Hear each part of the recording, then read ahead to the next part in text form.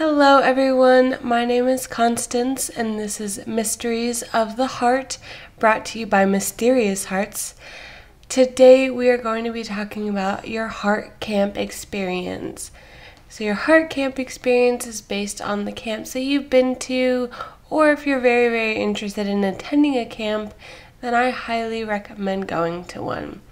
I know that 2020 has been a rough year, and right now camps are not looking to house anybody or, take in any campers.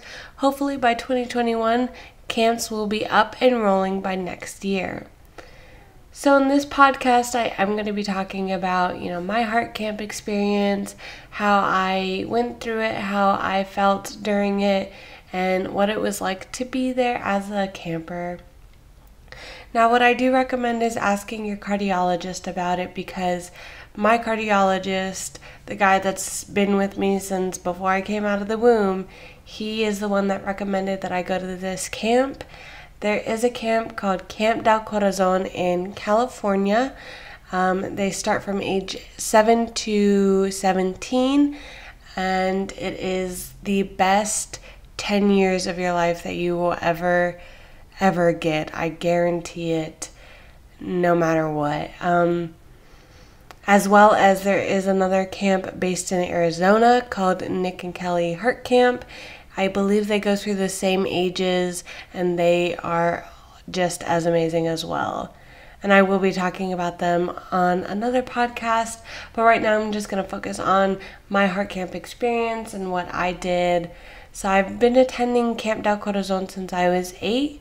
A big thing was that I had to get used to being away from my parents at a young age, because I was super excited about going, and I was really young. So my parents had to put a lot of trust in the staff that's there, which is, registered nurses. They have doctors on staff. They have people that are really trained, and they know how to care for your child while they're away. And being 8 years old, I was very attached to my family at that time.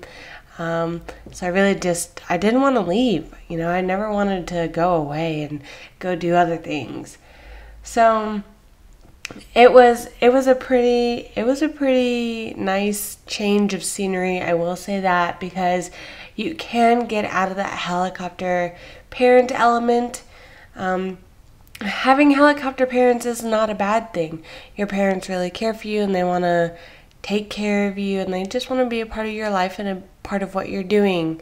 So going away to camp is kind of like letting yourself be free and allowing your parents to get a sense of freedom away from the child as well.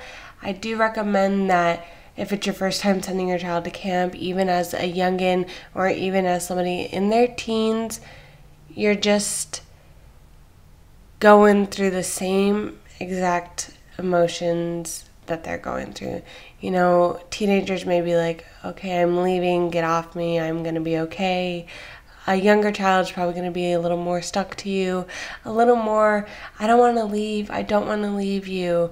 At first I was like that, and then every year after that I was so set on going that I was so willing to miss school just to attend this camp, because I've made friends and family, and being at that camp just made me have a home away from a home. And I will say that Camp Del Corazon does go to Catalina Island, so you are outside all the time basically. You're near a beach, or for the girls' camp they're near the beach, and then the boys' camp is up in the trees a little bit. They got a nice little element to themselves. Each side is separated, but it's so pretty and it's so beautiful to be up there. Catalina Island is like a whole nother experience, because to be sleeping by the beach in a nice little bunk bed, below or above your friend, is something you've never experienced before. If you don't sleep at a bunk bed in your own house, or you don't have your friends stay over all the time, it's completely great. You can hear the waves crashing at night. You can hear the soft sounds of just quietness, of just bliss. And that's what it's like to be at camp. I did mention that I did make new friends, and I basically have a heart family. So my friends that I have met from a cumulative of years of going to camp, as I did say, I've been attending since I was 8 years old. They are people that you can reach out to at any time. You don't have to talk to them all the time. You can reach out to them at any time.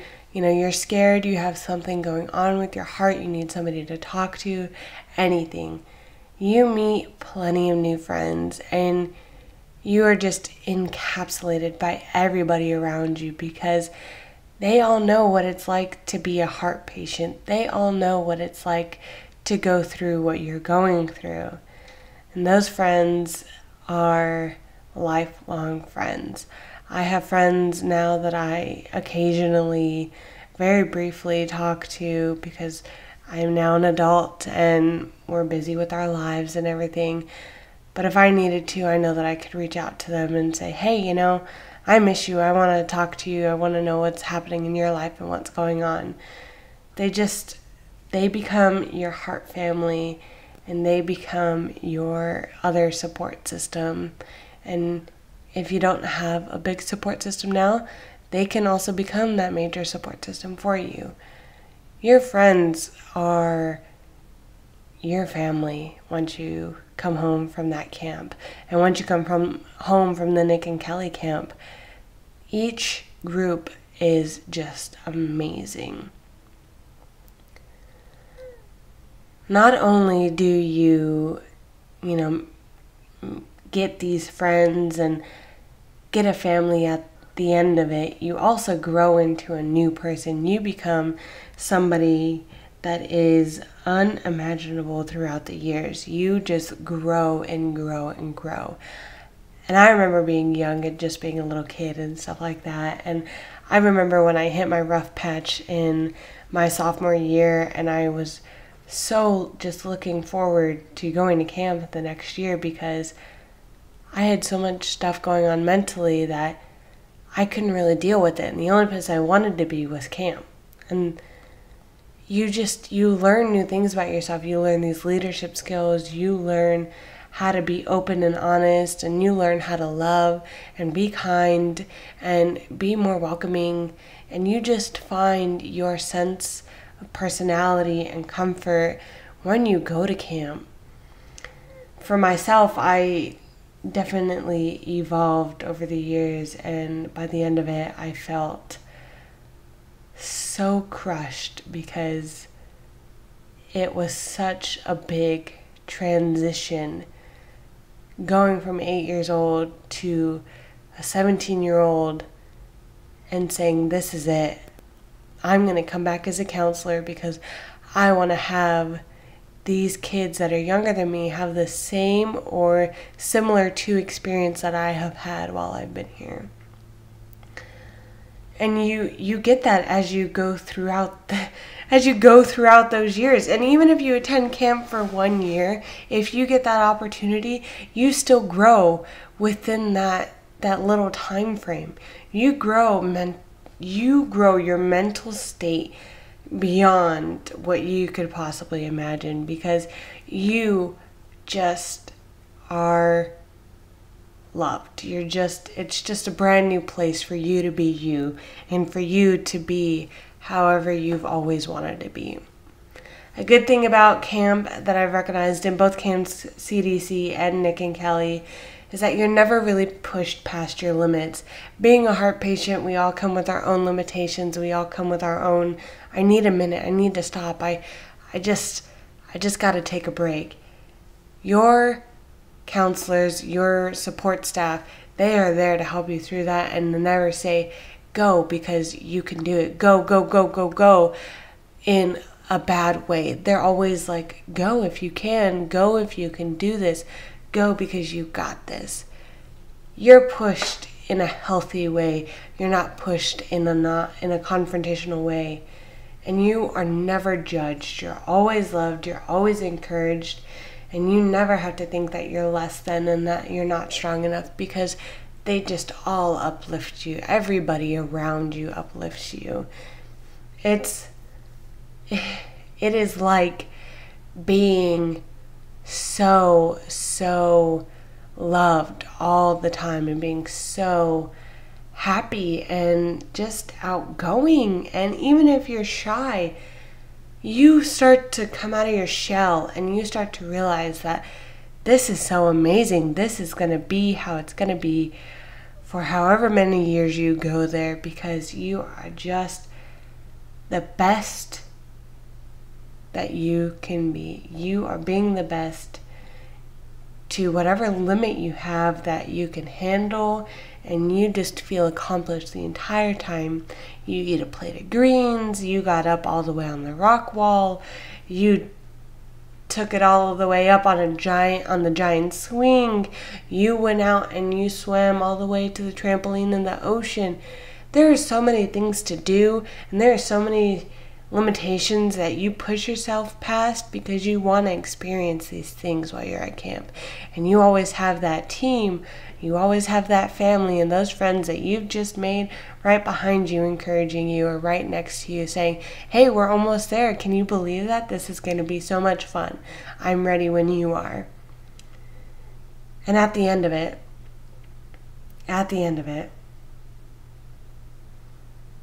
you just enjoy every bitter, sweet second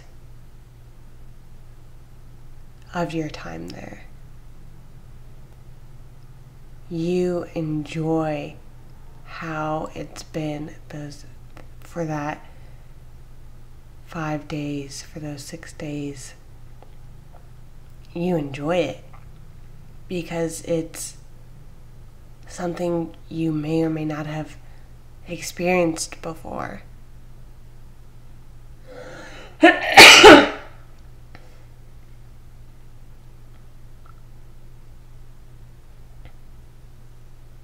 You fall in love with the idea of being on a mini vacation every year by the time school rolls around.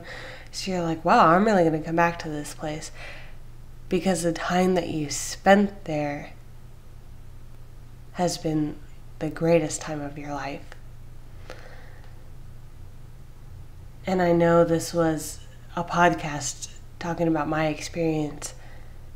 That was my experience, and words in describing how it's going to be for somebody else is how it was exactly for me, because it was like bliss and happiness and loveliness, and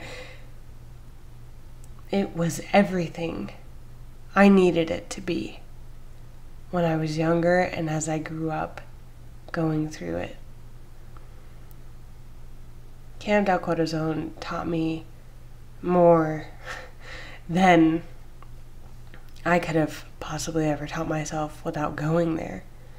Nick and Kelly did the same thing when they took me on as a counselor.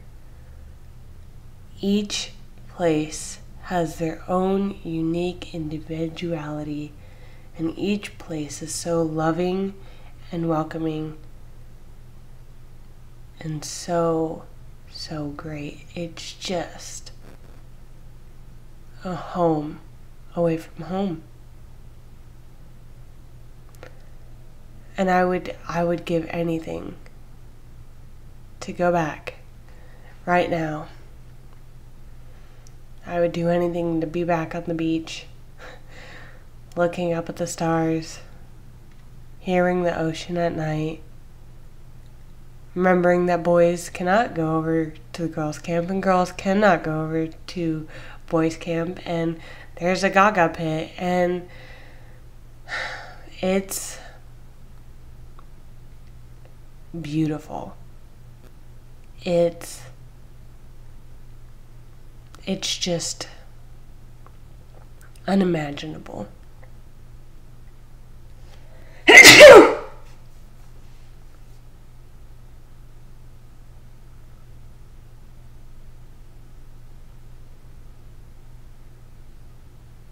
I guess what I'm trying to say is talk to your cardiologist about attending a heart camp and see if you can get out there, because these places are wonderful. They're just fantastic. I love each one. And I would change the world right now to go back a couple months, to be in July and August again, to go up to Prescott for Nick and Kelly in July, and to go all the way back out to Catalina Island in August or September for Camp Del Corazon. I would give anything for those two.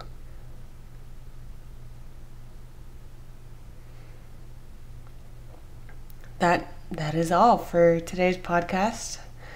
Thank you so much for listening. Thank you so much for being a part of this journey. I do hope that we will see you on the next podcast. Thank you for listening. I hope you have a beautiful night. My name is Constance. This is Mysteries of the Heart, brought to you by Mysterious Hearts.